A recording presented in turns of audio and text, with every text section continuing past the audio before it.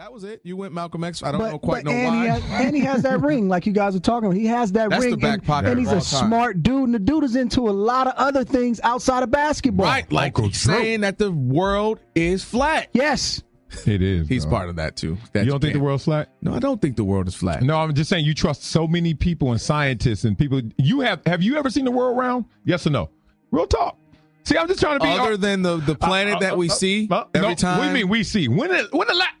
What roof have you been on? You saw the planet. Go. That we see from every satellite shot. Oh, there we go again. And they have never in our government ever dissuaded us from something, huh? No. They've never deceived us, huh? I won't go that far. Okay, so how do you know? I'm just asking, Kelvin, seriously, with your own eyes, your own vantage point. Have you ever seen the world as a round figure? Yes.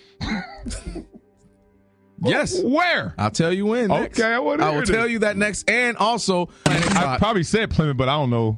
I don't know the saying for you real. You didn't say Planet Rock. Planet Rock. You didn't start breakdancing, did you?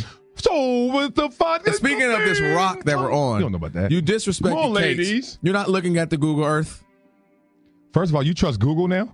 Who just had to pay a $2 billion fine too much in Europe, and you gonna trust them because they know too much information. All I'm saying is, I dare the person to answer this. What is your answer? When have you ever seen the Earth So what as about round? those who have traveled outside of our atmosphere? You mean the same people that we said didn't even go to the moon, but we saw visuals of them on the moon? Remember that? I didn't say go to the moon. Okay, well, outside have orbited the Earth. So how you know that they ain't out there? They in a spaceship, millions, billions of dollars, right? Mm-hmm.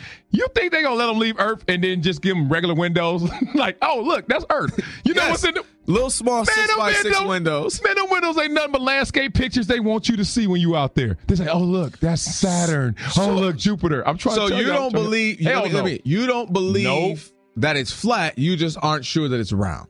Thank you. That's what you're trying. I'm trying to make, because I don't want people to be like, I don't want them to not listen to our show because they think you're crazy. Well, every time I go, look at that. I got a flight I got a flight on Monday. Guarantee. I'm going to Hawaii, and when I'm up in that air over the Pacific Ocean, because I can see it, it's really a Pacific Ocean. Guess what I'm gonna see?